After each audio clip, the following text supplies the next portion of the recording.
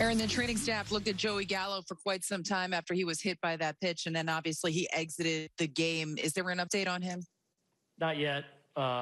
He's getting x-rays and everything, so we'll see what we have, when we get that. What's your concern? Well, he couldn't hit, so I took him out of the game. So, concerns, and we'll see what we have now with the x-rays and see what we have overnight. What was the explanation from Urshela and Gallo on that drop ball in the fifth? I think it's one of those where, I think Joey's just got to completely take charge on that one, especially as good an outfielder. And I think he just shied away when he saw Gio, but Gio wasn't waving his arms or anything, which is the only time you'd even consider, letting the infielder, take it. I think that's a ball. He's just got to be super aggressive, get loud, and take it. We can take a next question. Brian Hoke, please unmute. And Aaron, what is the situation with Luke Voigt? What do you mean?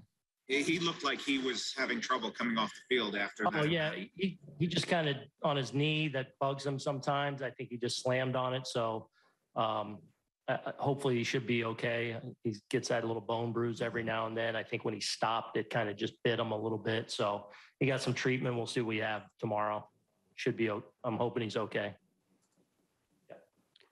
Bob Clappish, you have the next question. Aaron, what was your impression of Cole tonight? What did you think? Well, stuff again was good. It took him a few innings to kind of get his slider going. And then I thought he settled into a pretty good rhythm there in the middle innings. Gives up that fifth run where the ball falls in the outfield, and then we got the infield in, and they hit the chopper on him. So I thought he settled into a good groove, especially after the first two hitters, where I think he was driving the fastball to lanes. They were obviously, from a game plan standpoint, very aggressive, hunting fastball early in the count. And, Simeon gets him for the home run. And I thought maybe where he's going to some lanes with some fastball where he's very close to getting there, it looked like some balls just kind of leaked back into some barrels. But I thought he settled into a pretty good rhythm there in the middle innings and kept us in the game and got us through 6 innings. But, good job by them being aggressive. And when they got a fastball that, got to their zone a little bit, they didn't miss a couple of them. Joel Sherman, you have the next question. Aaron, we talked a lot all year about people, especially off of the short season last year, potentially running out of gas. I think we've never talked about that with Cole. We just assume he's a horse. Do you think he's running out of some gas here late in the season? No. I think he's in a pretty good spot. Obviously he missed some time there with the COVID and missed a start with the hammy, but no, I think stuff wise, and I think physically he's in a pretty good spot. He got dinged on a couple homers today, but I feel like he's physically anyway and where he should be this time of year. Thank you. Mm-hmm. Marley Rivera, you have the next question. Hi, Aaron. I apologize if this has been asked before because the signal is very bad. What did you think of Jonathan Loaiza today? Lowe was great. I mean, I thought the stuff was really good, but then he was really sharp also, and we threw him into a pretty big spot there, tie game there, top of the order. And, he mowed through him pretty easily, real efficient.